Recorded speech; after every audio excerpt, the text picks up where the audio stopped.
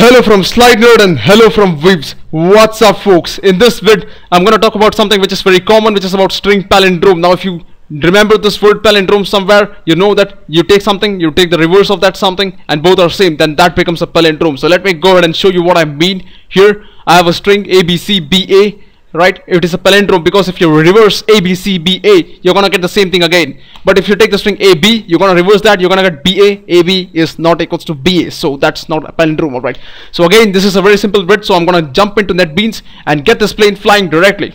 So here in NetBeans I have nothing, just an empty project. Alright, so first let me make a string by saying string S1. So just like I said, so first what I need to do is I need to actually find the reverse of the string and then compare that the same original string and the reverse, are they the same? Alright, so first I'm gonna make a buffer out of this because I'm gonna reverse something, right? Remember, when you want to modify something, you need a string buffer. So first I'm gonna say string buffer or a string builder, whatever. String buffer B is new string buffer.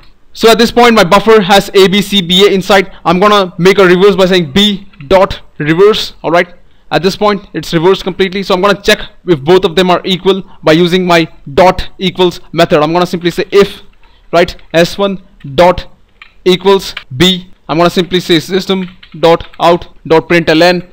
It should be a palindrome, right? Alright, so if both of them are equal, that this is the original string and the reverse, then that means it's a palindrome, otherwise it's not a palindrome. Remember, now I used the dot equals over here. If you guys are wondering why I haven't used equals, you can see my earlier vid in my playlist where I have talked about that in detail. Alright, so let me go ahead and run this, Control S, Shift F6. As you guys can see, ooh, boom, no palindrome.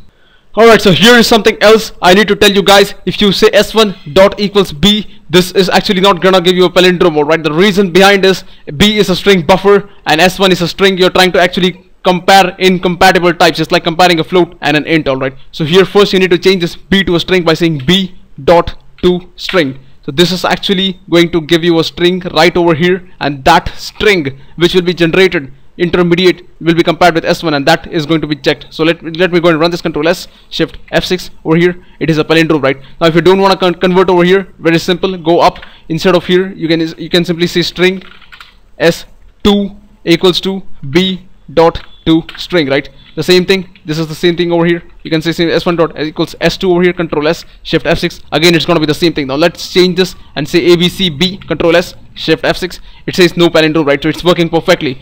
So remember that one small thing about this. So if you like what you saw, please subscribe to my channel, comment, let me know your thoughts. I would love to hear from you guys. Thanks for watching. I'll catch you guys later. Have a nice day.